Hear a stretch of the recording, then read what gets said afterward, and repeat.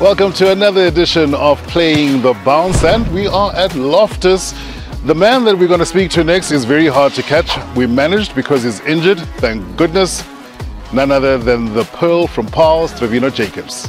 Loftus Versfeld has played home to some of South Africa's best ever wings. I think the first one I saw scoring an incredible sort of left of the field try was Jacques Olivier.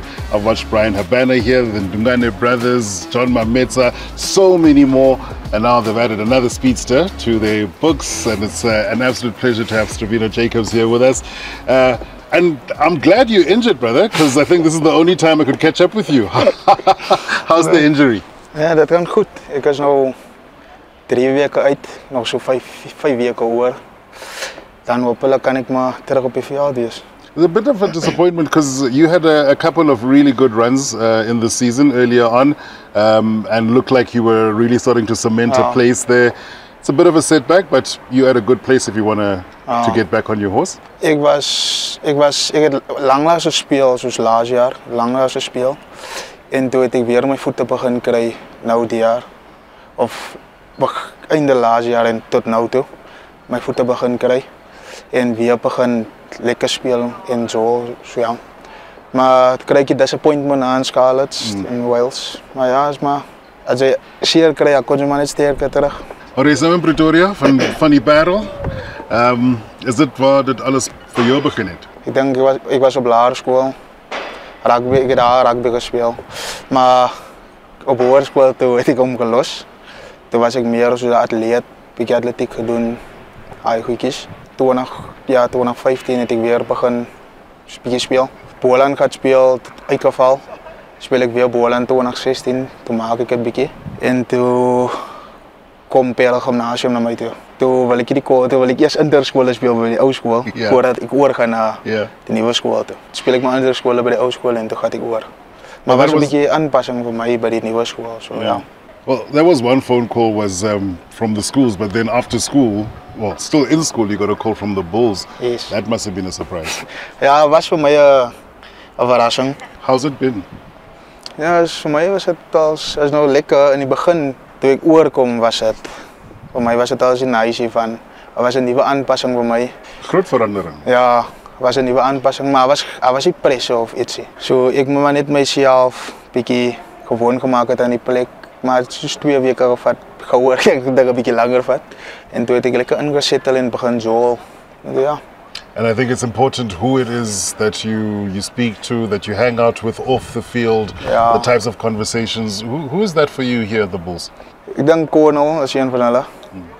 Of hij is de enigste een voor mij nou. Ja, en dan meestal van die mannen wat ik ken, zo kijken en alle.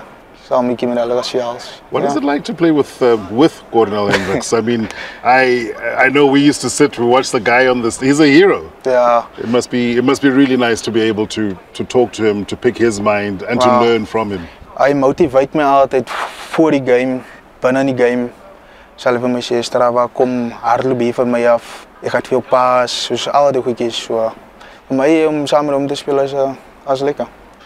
I think that's the one thing about the Bulls. It's not just the players. There's some seniors who've been around the block. Cordell is one of them. I think of Lionel. He's also been around the block. Mornay has also been around the block. Bismarck's been around the block.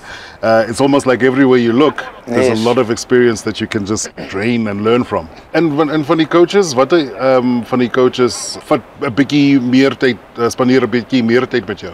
Ik zal zeker coach Chris nogal bij jou. Hij zal voor mij vooral altijd ook gaan of en voor alles wat op een zaterdag komt bij die game, zal ik voor mij zeggen, als maar net een normaal één keer per dag. So, doe niet je beste. Hij gaat fouten komen, alles het mijn eerste game terug. Hij zal fouten komen, maar ik moet niet van mij genieten. So. Yeah, and talk about learning. I mean, jeepers, from playing at school in the Cape, to playing here.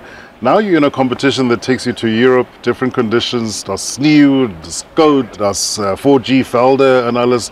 Hoe groot was daai verandering vir jou? Hy was al so groot nee. Omdat ik nog nooit op een forge pitch gespeeld heb. Ik was eigenlijk te goosier op de pitch. De eerste game tegen Leinster. Toen was het voor mij zoals ik wil nooit op die pitch spelen van. Ik is niet bang, ik krijg ook iets oor. Alles gebeurt tussen en zo. Als je maar cirkel is, maar zo. But it's weird. People don't understand this because now it's raining of it's sneeuw, but your feet don't slip, which is not a natural. Ja, dus die dingen hangen ook af met wat de tok je speelt. Het maakt een groot verschil met wat je speelt of zo. Ja, als je met stad speelt, gaat hij inways glijden. Of met beleid, maak je zaken zo. If I had to ask you the unfair question, where do you see yourself? 5 years from now, 3 years from now, maybe even a year from now? Ik wil zo graag de groen in goud. Ja, say. Wel, ik word mijn kop trek, maar hij is alles in Here's handen. And the best thing you can do is prepare the best you can for it.